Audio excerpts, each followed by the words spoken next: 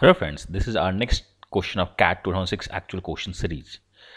We have a question of geometry and this question is most discussed question of geometry in the classroom and the sessions. The question is in front of you. I would say please pause the video and solve the question.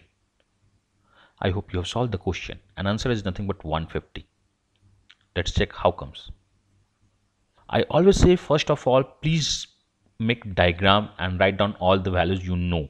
We have ABCD is a square and BPC is a triangle. Say we have BPC is a triangle, BPC is an equilateral triangle, inside a square ABCD. Since this is a square, so all sides should be equal and all angles should be nothing but 90-degree.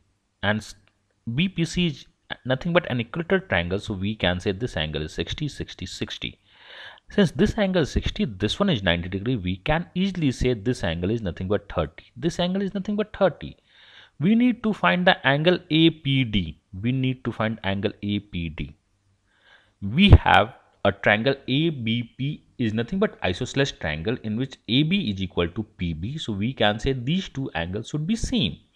Since this angle is 30-degree and these two angles are same, we know in a triangle the total angle should be nothing but 180. So the summation of these two should be 150 and angles are same, so we can say this one is 75, this one is 75 and these two triangles are nothing but congruent. By this same property we can say this one is nothing but 75, 75. So we can say this angle is nothing but 15-degree. This angle is 15-degree. How comes? Because we have a square, so 90-degree at each vertex. 15, 15 is nothing but total is 30. And in a triangle APD, the summation should be 180-degree. Here we have 15, 15, 30. So this should be 150-degree to make 180-degree, or we can work on this point also. At point P, all angles should be 360-degree.